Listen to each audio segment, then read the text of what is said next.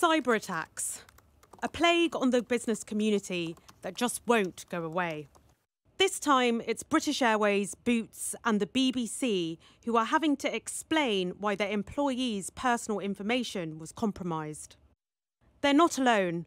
A slew of companies across the world have been affected, at least 8 of them in the UK. So far, British Airways, Boots and the BBC have confirmed the attack. Each one employs thousands of people. The contagion began with a file transfer software called MoveIt, which suffered the breach. MoveIt was used by Zealous, a payroll provider through which hackers gained access to a host of companies. Contact details, national insurance numbers and bank details may have been stolen in the breach. There are still a lot of unknowns, chief among them the identity of the attackers. There's been some speculation that a Russian-speaking cybercrime group is behind this, and indeed there has been a spike in activity of this kind since the war in Ukraine started.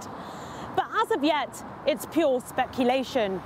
Nor do we know the number of people who have been affected, the exact details they've had stolen, and the size of the remedial costs that businesses now face. A Russian-speaking cybercrime group called Klop has since claimed responsibility for the attack.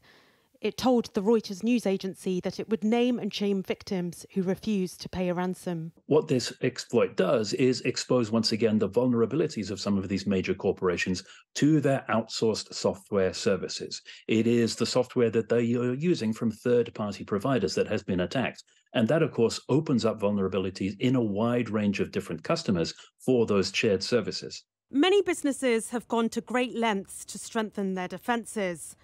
But in the interconnected world of business, this serves as a reminder that they're only as strong as their weakest link. Gurpreet Narwan, Sky News.